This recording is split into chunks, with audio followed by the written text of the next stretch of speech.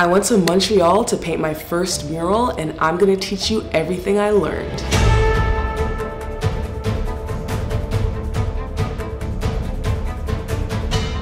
Last year, I participated in a program called Concept. Concept is an incubator for digital creators in Canada, led by YouTube and House. It was a great experience where I learned how to improve my YouTube channel, and I met a lot of dope creators. As a Concept grad, YouTube gave me the opportunity to paint a mural at Mural Festival this year.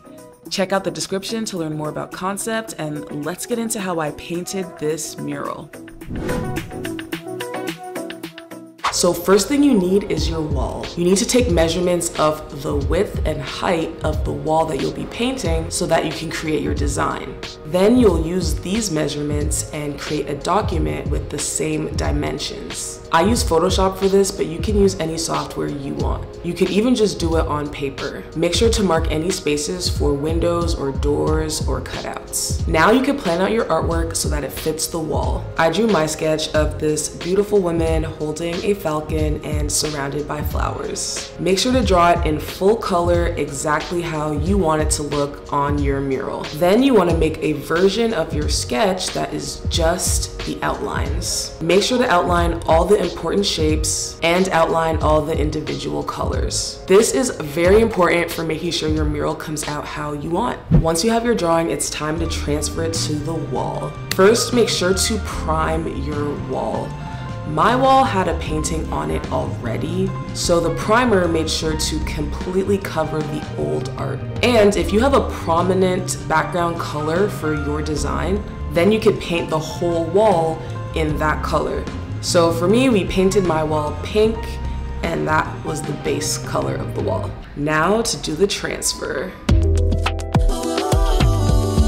The transfer has to be done at night because we use a projector to project the image on the wall. Remember the outlines for your drawing? You'll essentially be tracing this on the wall. So that's why it's important to measure the wall so that the proportions are right. Once we set up the projector, we got in the lift, and we used these paint markers to trace the drawing.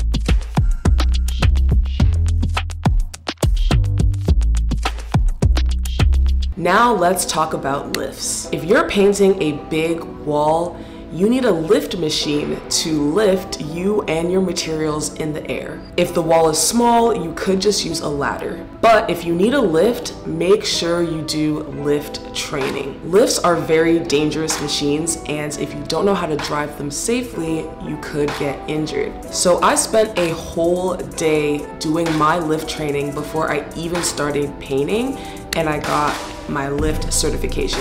By the way, my mural is a part of an event called Mural Festival. It's an annual festival that happens in Montreal, Quebec, and they invite artists from all over the world to participate. YouTube is actually one of the sponsors of this festival, and they invited me to come create this mural, and I just feel so grateful for the opportunity. To learn more, check out the link in the description below. So the Mural Festival team handled all the organization and the logistics. They planned the training, they rented the lifts, and they got the wall and all the paint and materials. They were literally amazing. I could not have done this mural without them. They even gave me my own assistant to help me every step of the way.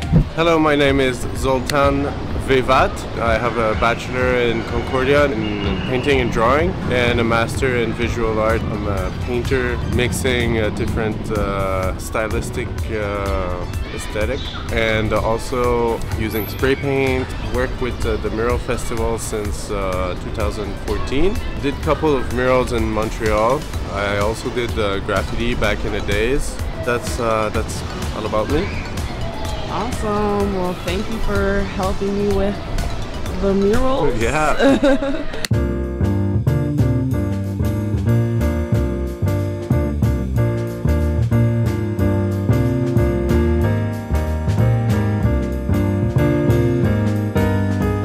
So now that my drawing is transferred on the wall, we can start painting. If you're doing an exterior wall, you want to use exterior house paint or high quality spray paint. I don't know how to spray paint, so we used house paint from Canadian Tire and Benjamin Moore. And I actually went through all the colors that they had when I was doing my drawing. And I picked my colors from their preset list of colors. This makes the process way easier because you can just buy the gallons as is and you don't have to pre-mix any colors. So in total we had 21 colors and I got 1 gallon of each color, which was literally more than enough.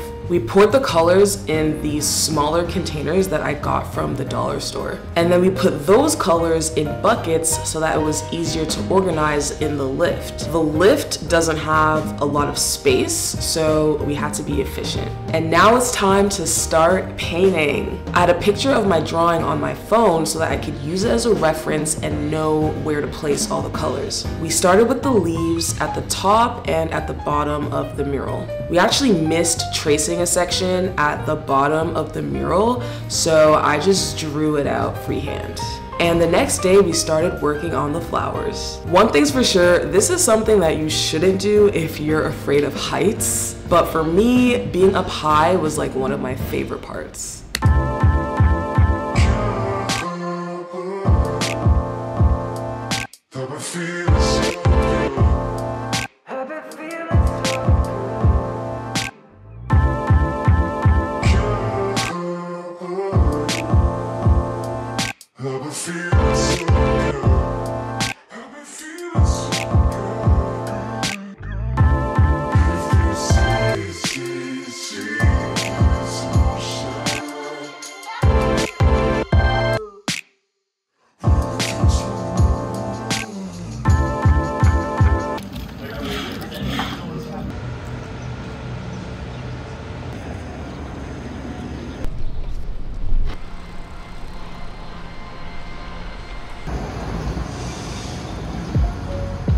At this point, we're more than halfway done the mural. We stored all our supplies in the restaurant, and having a bunch of different brushes was key because we had so many different colors. After a while, I got comfortable driving the lift on my own.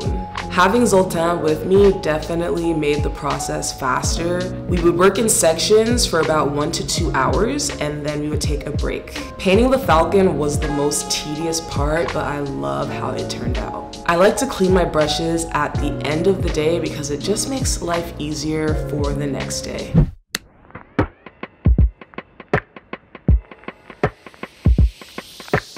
Closer to the bottom of the wall, we divided and conquered. I worked on the ladder while Zoltan worked on the lift. We had to do 2 coats of paint in some areas, and by the last day, all we had left to finish was 1 flower. Once we finished painting, it was time to clean up. We used paint thinner to clean any drips of paint from off the brick, and then we got in the lift one last time to take some photos of the finished mural.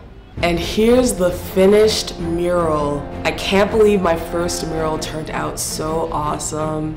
The woman in the mural represents anyone who is just pursuing their passion. The flowers signify her growth in her process, and the falcon represents the freedom that she feels just doing what she loves. In total, it took 8 days to finish this mural.